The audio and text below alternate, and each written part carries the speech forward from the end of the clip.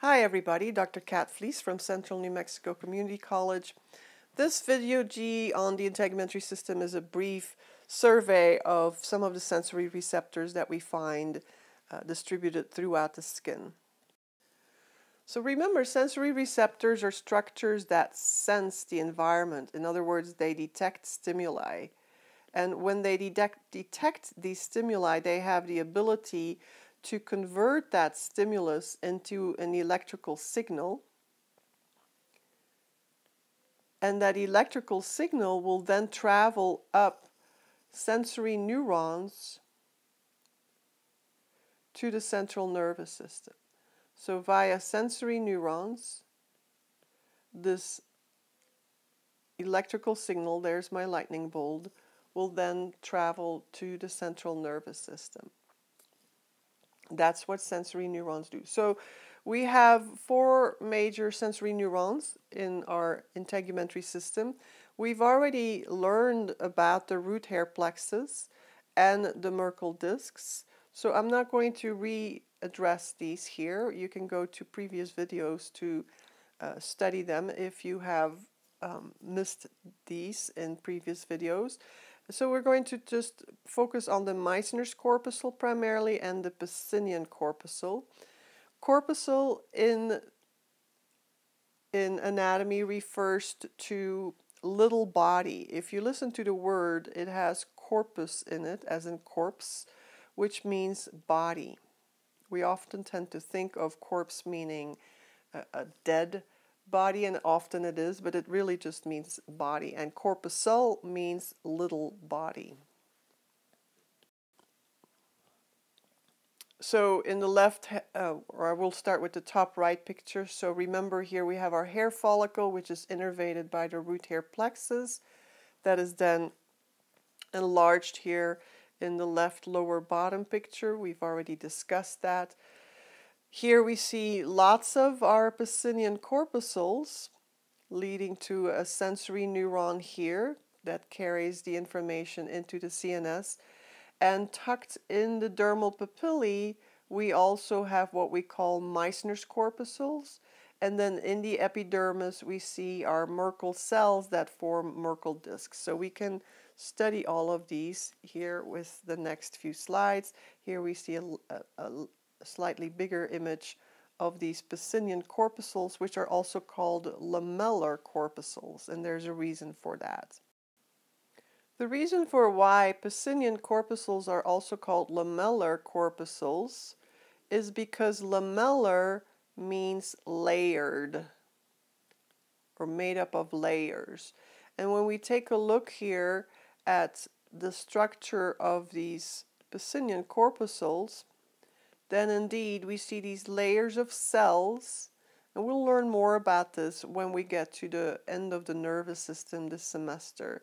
So layers and layers and layers of cells surround the beginning of a sensory neuron. So you can just use your imagination and think of a sensory neuron leaving each one of these Pacinian corpuscles. And remember, these sensory neurons are going to carry our electrical signal. Actually, let's just draw it in yellow as well. That electrical signal into the central nervous system. So all of these sensory neurons are going to carry the signal into the central nervous system. Now, which signal?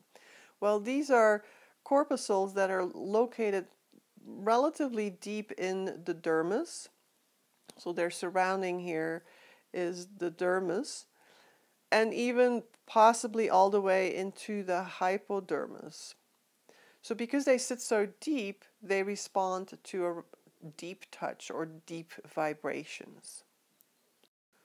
We've learned about Merkel discs before. Remember, Merkel discs are formed by a Merkel cell located in the epidermis that sits really close to the beginning of a sensory neuron.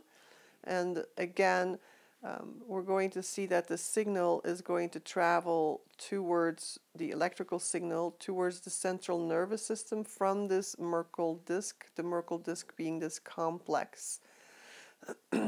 Now, since Merkel discs sit so close to the surface, of our integumentary system, clearly they're going to respond to relatively light touch rather than deep touch, which was the case for the Pacinian corpuscles.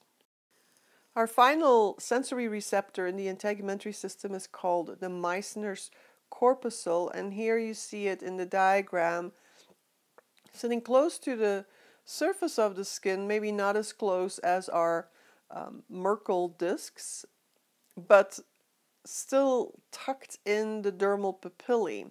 These, remember, in the deeper part of the dermis are our Pacinian corpuscles.